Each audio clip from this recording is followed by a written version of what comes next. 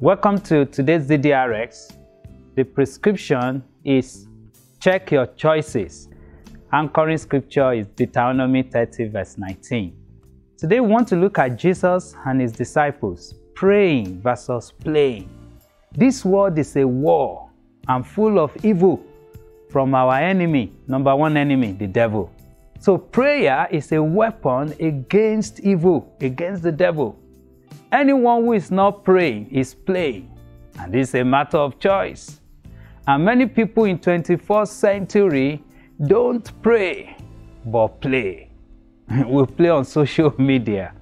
We play, we love Netflix, and the list continues. In Luke 18:1, Jesus said, then he spoke a parable to them that men always ought to pray and not to lose heart.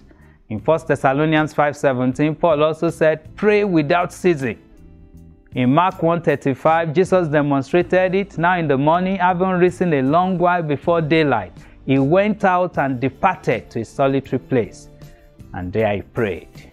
In Matthew 26:36-45, there's a narrative here. Jesus showed three of his disciples the importance of prayer. He took Peter, James, and John, to the garden of Gethsemane just before he was crucified. While Jesus was praying, the disciples were sleeping. Jesus woke them up. It happened 3 times, and he advised them in verse 40-41.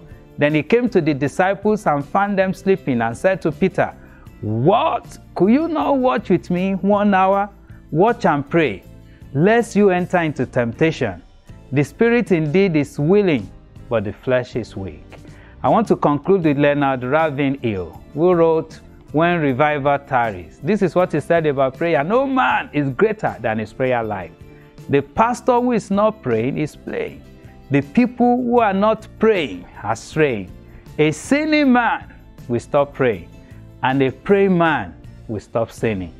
Prayer is to the believer what capital is to the businessman. You can start praying today.